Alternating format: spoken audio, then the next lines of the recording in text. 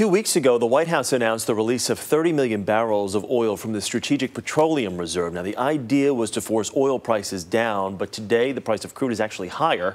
And CBS News business and economics correspondent Rebecca Jarvis is here to tell us why and what it means for gas prices. Rebecca, good morning. Hey, Chris. Government hadn't done this since Katrina back in 2005. But what has this done for gas prices now that they've gone back into the Strategic Reserve? Well, this is really the problem, because dipping into the Strategic Petroleum Reserve hasn't really created the kind of oomph for American consumers that they were looking for. Initially, what happened is that gasoline prices at the pump dropped about a nickel. But now all of a sudden you see them going back up. They are climbing again, and that is a problem as far as keeping prices lower, because the whole idea behind this was we'll take some out of the Strategic Petroleum Reserve and we'll push prices down. Well, now they're going back up again. Well, let's talk about driving habits for Americans right now, because, you know, according to AAA, the current national average is $3.58. It's still way up. Yeah, it's still more than 80 cents higher than it was last year, and that's a problem as well. But Americans are dealing with that in an interesting way. They are cutting back on their own driving. For 15 straight weeks, MasterCard Spending Pulse data shows that American consumers have cut back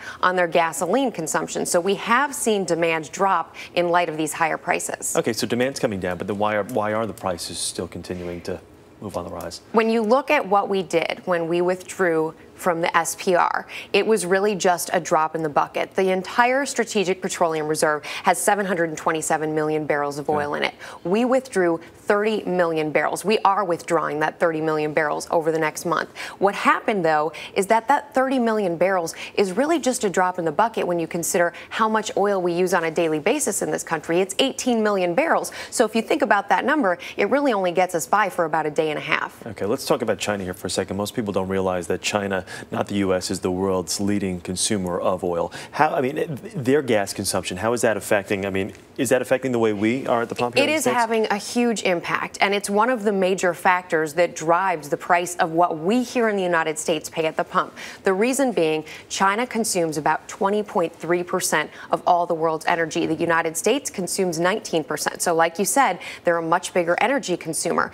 They are growing in the Chinese economy. They're growing so fast that they're consuming more, and that is driving up the price of oil here. Okay, big picture right now. What the people at home want to know, what's it going to do to our pumps here and the gas prices here? Will there be any relief anytime soon with all this? In China, they're concerned about the fact that they're just growing too fast. So they've actually taken steps 5 times in the last 8 months to cool their economy, something called increasing their interest rates there.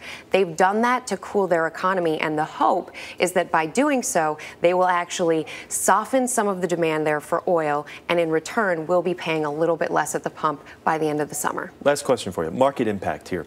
What you see is when oil prices go up, and this is interesting, when oil prices go up, our markets tend to go higher because oil helps companies like ExxonMobil, which are big major companies that trade here. So it's an interesting impact. You can still be paying more at the pump and feel the pinch as a consumer, but certain companies like those oil companies are going to do better when those prices go higher. All right, Rebecca Jarvis, thank you very much.